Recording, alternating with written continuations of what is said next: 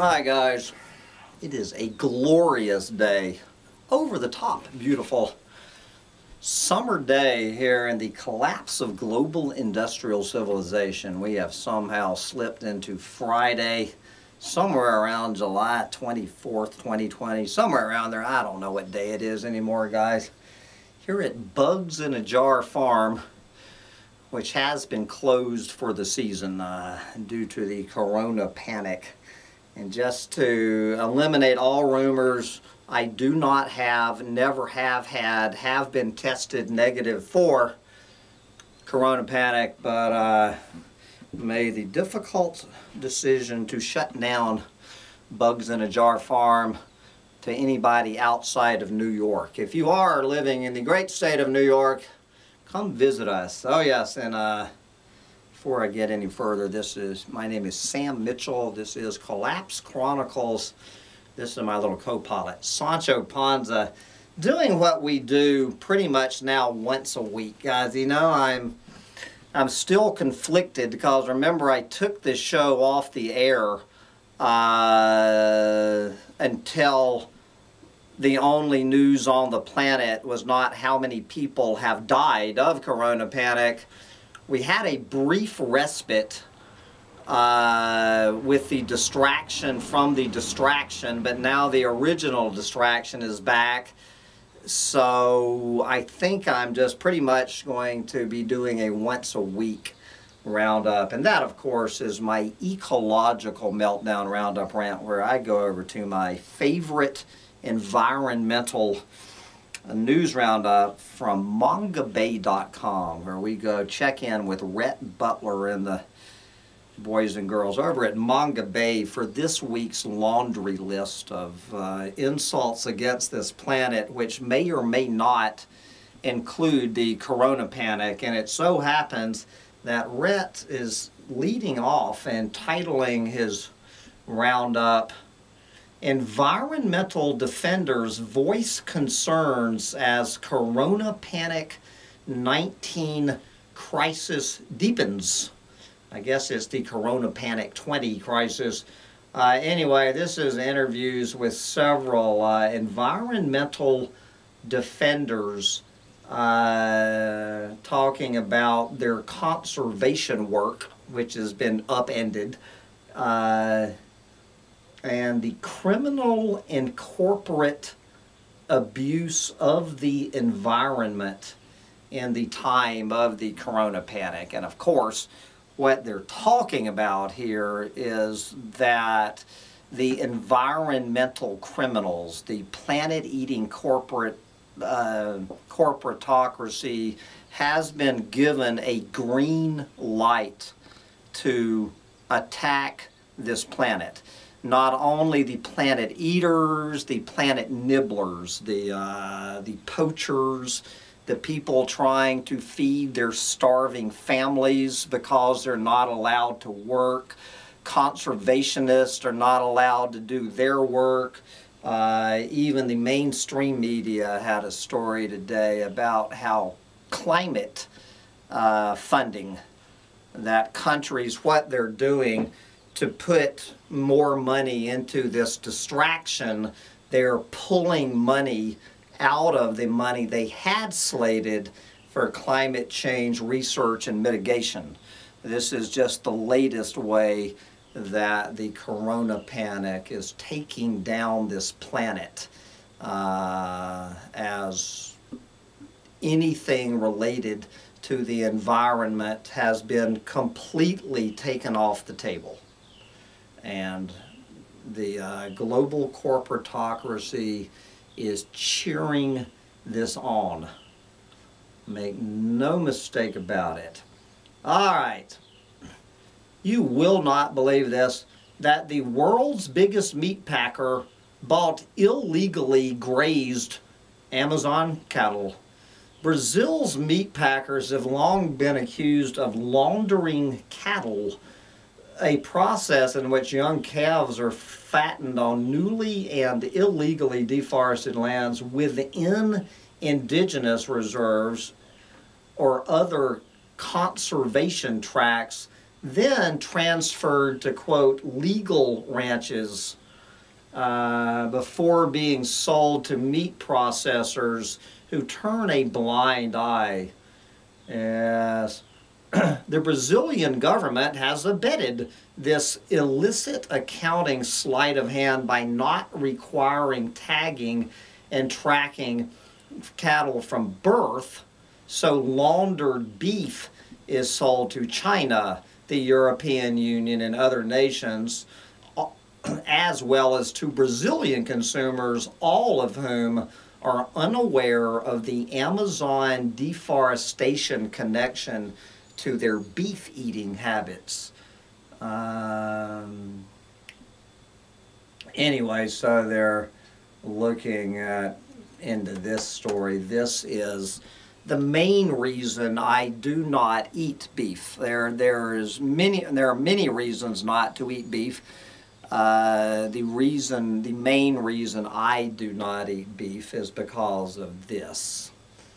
Anyway, moving on. Yes, here we go for the knee slapper of the week.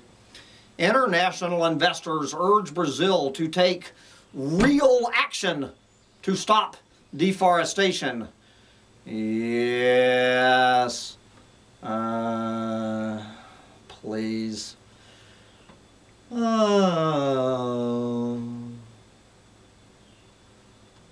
Investors need evidence that the Brazilian government and corporations, particularly in the beef industry, will follow up on their commitments with meaningful action.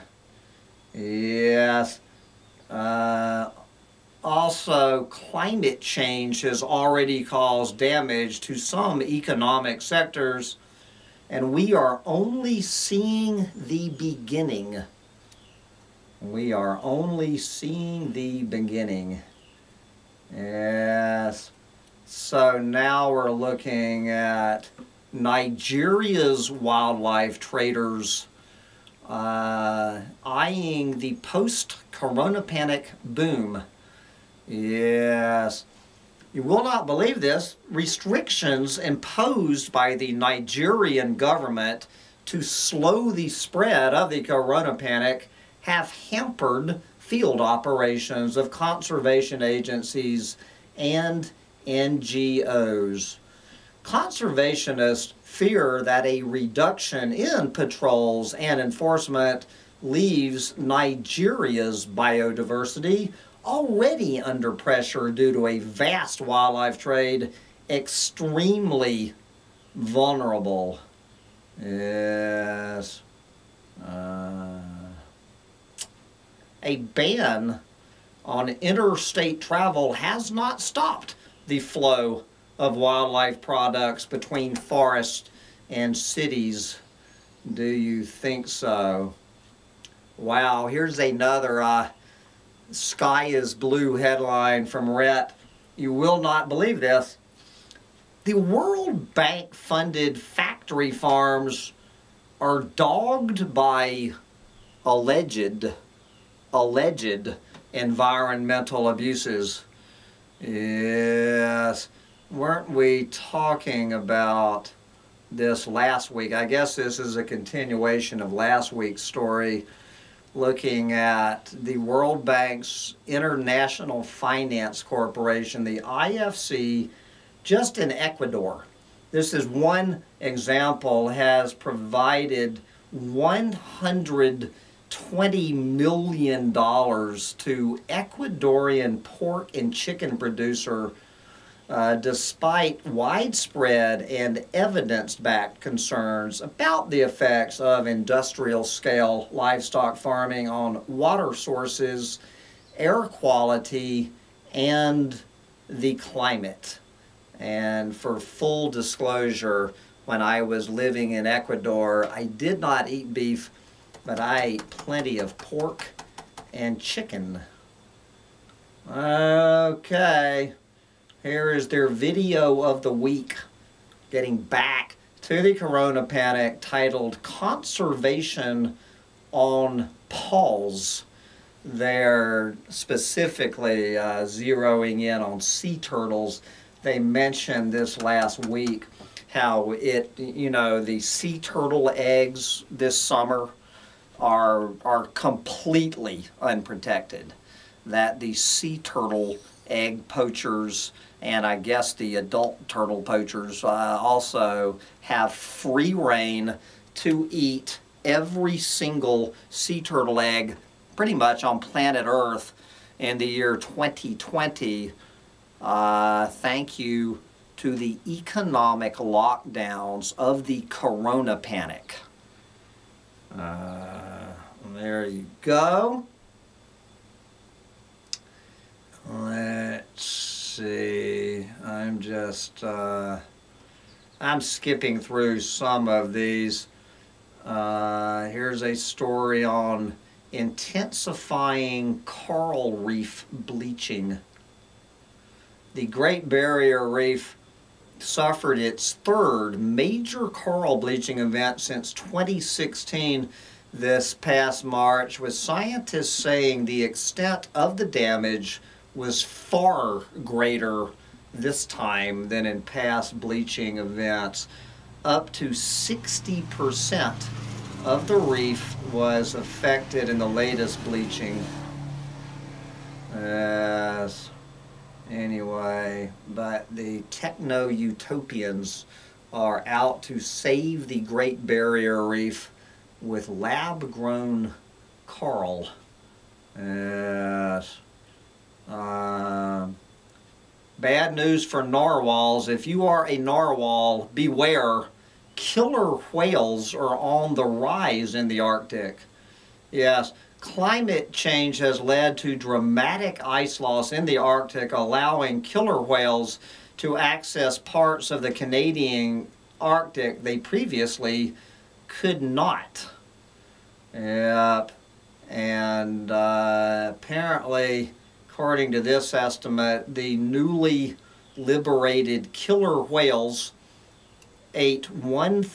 are scheduled to eat 1,500 narwhals who have no natural defense. I don't know, I guess you can't stab a killer whale. I love it, whenever orcas are being shed in a good light, they're called orcas.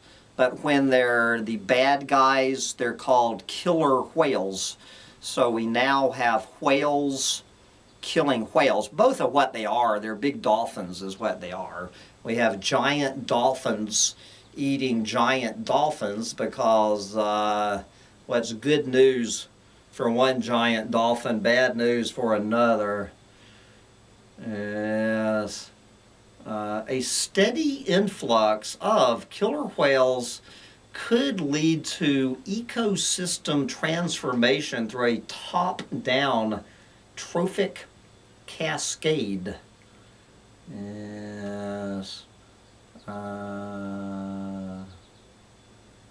Let's see, again, just moving. I actually saw this story in the mainstream media. You will not believe this. Chinese dark fishing fleets illegally defying sanctions by fishing in North Korean waters. Yes, do you think so? Looking at more than 900 Chinese fishing vessels operating in North Korea. They were mostly targeting the Pacific flying squid. Did you know there was such thing as a flying squid?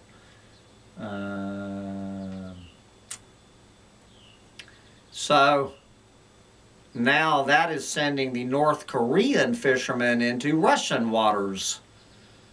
Yes. Okay, this is a continuation of the story that we mentioned last week about protected areas in Paraguay being hit hard by illegal marijuana farming.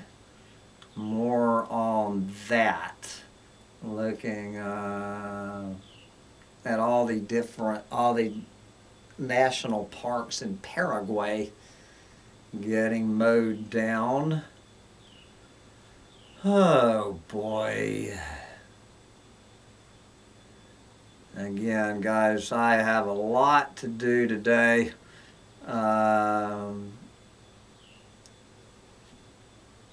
Here is, you know, again, my one problem with Manga Bay is why they parrot this corporate greenwashing.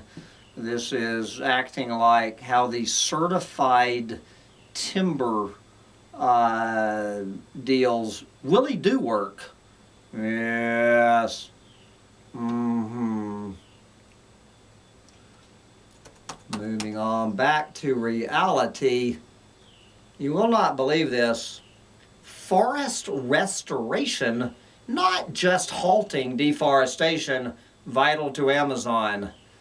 The Brazilian state of Maranhão has lost more than 3/4 of its original forest cover, and the remaining old-growth forest is severely threatened, with the Amazon forest on the edge of collapse, say researchers.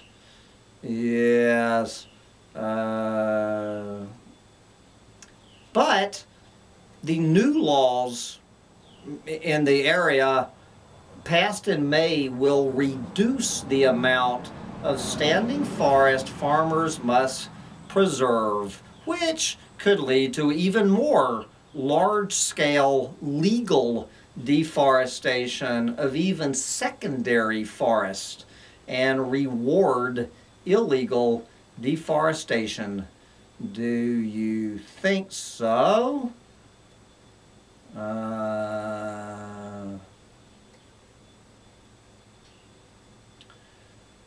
Sri Lanka, rich in biodiversity and in human-wildlife conflict. Human and wildlife encounters have increased rapidly in recent years and go beyond elephants and leopards now. Competition between humans and our fellow Earthlings has grown over the shared space between humans and wildlife due to human encroachment, deforestation, habitat degradation, and climate change. Do you think so? And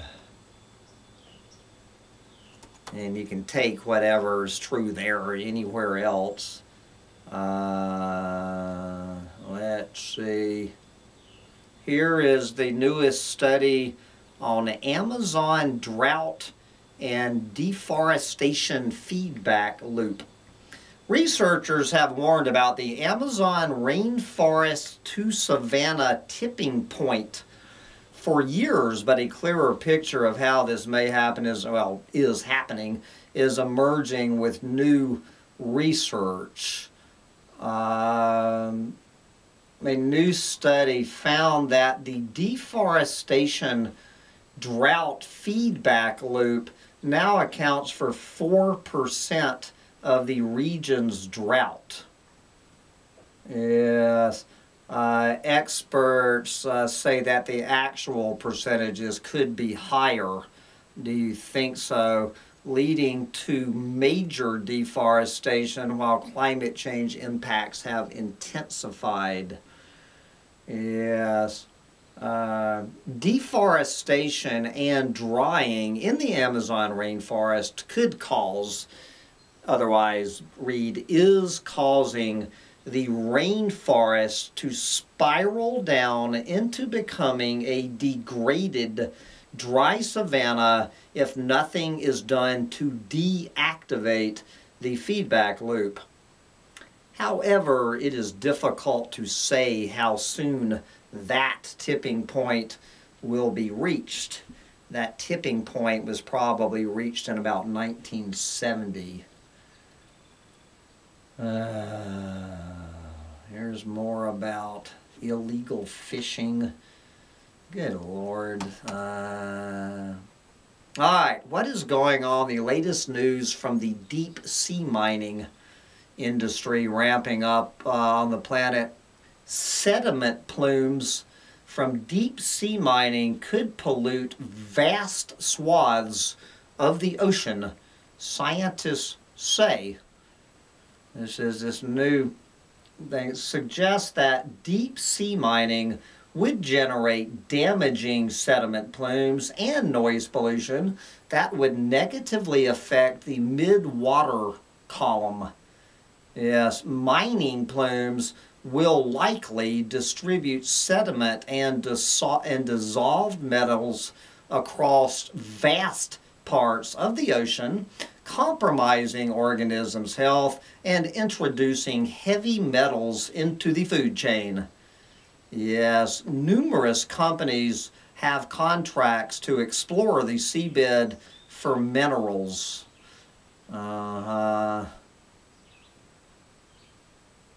Oh boy. Okay, what is going on with energy-guzzling McMansions? Energy-guzzling McMansions make the American dream a climate nightmare. A new study finds that wealthy Americans living in spacious houses in upscale neighborhoods are responsible for 25% more greenhouse gas emissions on average than those living in smaller homes in poor areas. Do you think so? Residential properties account for about a quarter of our country's total carbon footprint, larger than the total emissions for Germany. Yes. And not surprising, since they're so far north, Maine, Vermont, and Wisconsin are the largest consumers of energy. Yes. All right. Here we go. I love this. Population and consumption challenges we can win. Yes. Enrique G. Ortiz, Senior Program Director at the Andes Amazon Fund, argues that if we want to increase the resilience of the planet to future disasters, yes, we need to address two critical societal issues: population and consumption. Do you think so? I think we've heard. Yes. There is one way to fix both of those problems, but if you don't know what it is, I'm not going to get off on that rant again. Okay. Here is looking at wild harvested plants. Here's the latest. The Coronapanic has increased demand for herbal remedies. I have been eating elderberry all week. I have a big crop of elderberry in the backyard. Anybody wants some elderberry, come to Bugs in a Jar Farm if you live in New York. The Coronapanic has increased demand for herbal remedies, some containing plant species that were already facing pressures due to over-harvesting. Yes, there you go. This is how the Coronapanic is taking out rare plants. Okay, they're now using every tool in the box to save the Sumatran rhinos. Okay, get out the Sumatran rhino toolbox. Alright, here you go.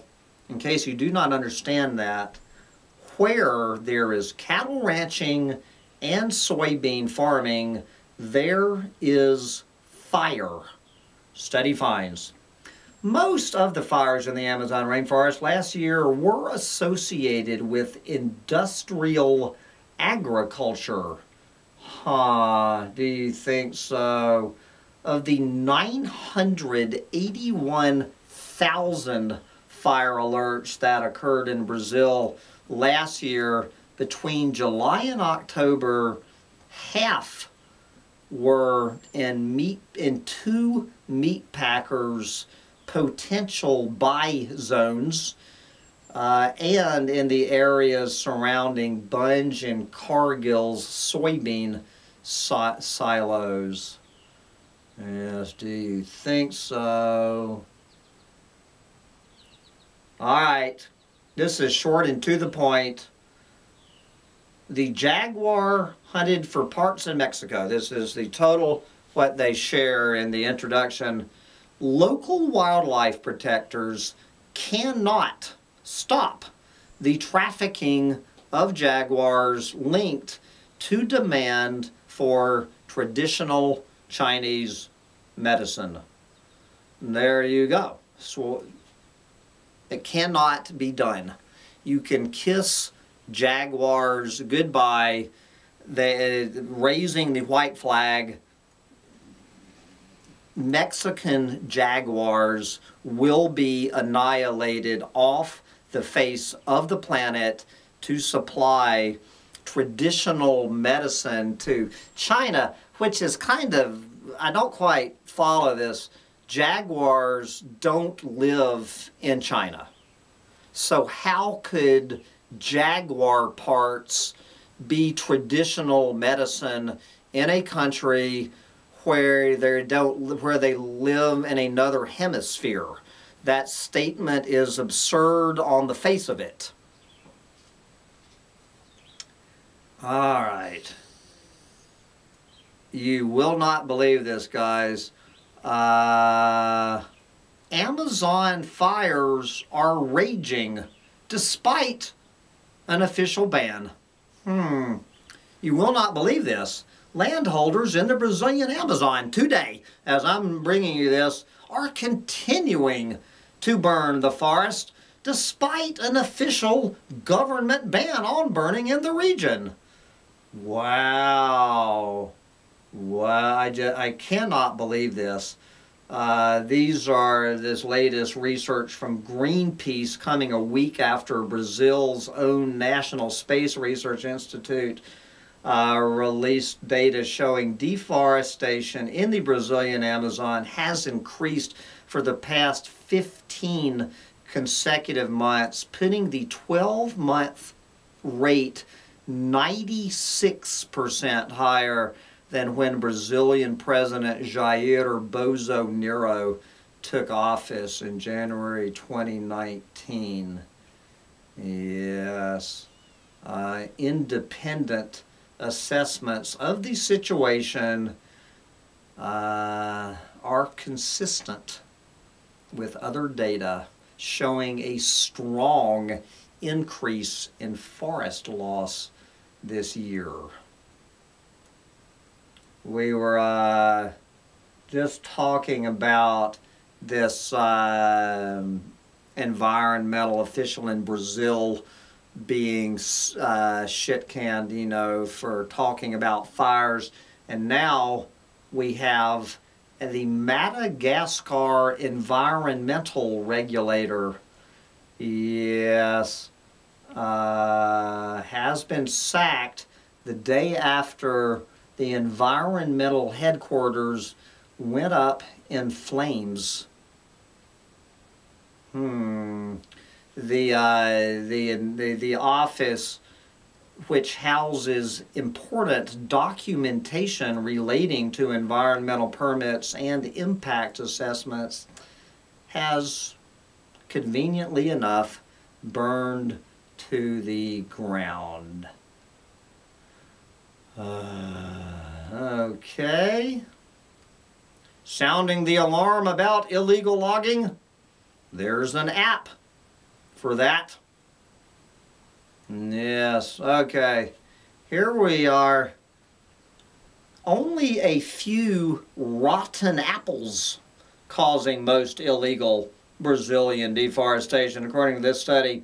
It is well known that agribusiness, especially cattle and soy production, is the major driver of illegal deforestation in Brazil, which has seen soaring rates of forest destruction since the election of Jair Bolsonaro, and many of those agricultural commodities end up being exported to the European Union.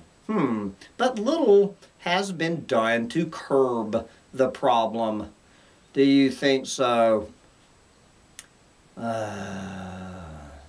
now, a new study finds that while around 20% of all agricultural exports from Brazil to the EU appear to come from illegally deforested areas, only about 2% of the producers are responsible for the majority of that illegal deforestation. And don't know about that. Here's another story about mass coral bleaching. A new study finds that the survival of coral reef outplants dropped below 50% if the sea surface temperature rose above 30.5 Celsius, otherwise known as 89.5 degrees Fahrenheit, is the death knell. All right, here is looking at the impact of hunting on migratory shorebird populations. Jesus. This is looking at the Australasian flyway. New study, the demise of at least a third of shorebirds in the flyway since the 1970s. Yep. Let's go over to, from that flyway to Mesoamerica. I love that. Mesoamerica. Keystone mammal plunges 87%. Now this is the white-lipped peccary. These little pigs that range from Mexico to Argentina are in precipitous decline in their range. According to a new study, their numbers have dropped by as much as 90% over the past 40 years. The main threat to the white-lipped peccary is the destruction of its rainforest habitat, largely attributed to the expansion of agriculture and cattle pastures. Yes, the loss of peccaries will have significant ramifications for rainforest ecosystems, which the animals are important in shaping through seed dispersal, tree control, and creation of watering holes. Anyway, guys, just like happened last week, I smell my planet-eating, factory-farmed chicken pie burning in the, I think it's a turkey pie this week, burning in the oven. And I need to go enjoy a planet-eating turkey pie. And then the little dog and I, we need to get out and figure out what to do next here on Bugs in a Jar Farm. So if you enjoyed what Rhett Butler and Manga Bay had to share with you, please spend a moment to thumb up this video. And if you feel like subscribing over here to the limited edition Collapse Chronicles, by all means do so. We do appreciate the support. And get out there and enjoy the summer of 2020 while you still can. Bye, guys.